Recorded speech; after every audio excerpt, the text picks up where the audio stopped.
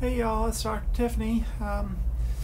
This is a viewer question. TinaMarie.com asked, can you please do a video question with people with underlying diseases like rheumatoid arthritis, scleroderma, diabetes, etc.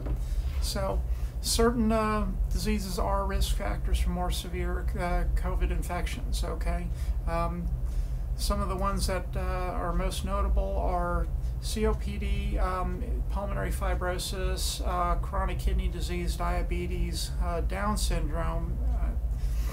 That one actually is quite a big risk factor. Things like heart failures or cardiomyopathy, severe coronary artery disease, HIV, certain neurologic conditions. One of the big ones is obesity, okay? In America, a lot of us have that problem. Pregnancy is another one, okay? That one's associated with unusually severe disease in young people. Smoking is a risk factor, sickle cell disease. Substance abuse disorders, a lot of times because people don't really seek care until they're too sick with those kind of problems. And anything that makes you immunosuppressed, like if you're on chronic corticosteroids, or if you're a transplant patient, or and you're on immunosuppressants or whatnot. Things that we've looked at that we thought would be risk factors but really haven't totally panned out are things like asthma, hypertension, genetic immune deficiencies, and liver disease.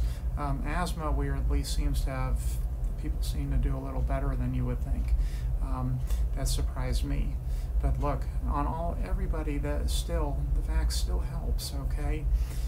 If you're scared about side effects, remember that there's 1/3 of people who get COVID have long-term side effects, okay?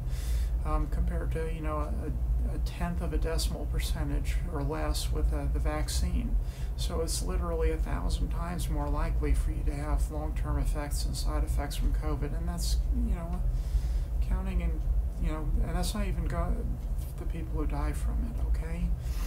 That's why I'm such a strong proponent of it, because the math is so stacked against people when they get COVID, and is so stacked for people when they've got their protection, when they've got their vaccine. If you don't want to get the vaccine, if there's no way at all, please wear a mask and social distance, okay? So I want to see all y'all make it through this, even if it is to gripe at me in my comments section, okay? I love y'all. Please be safe.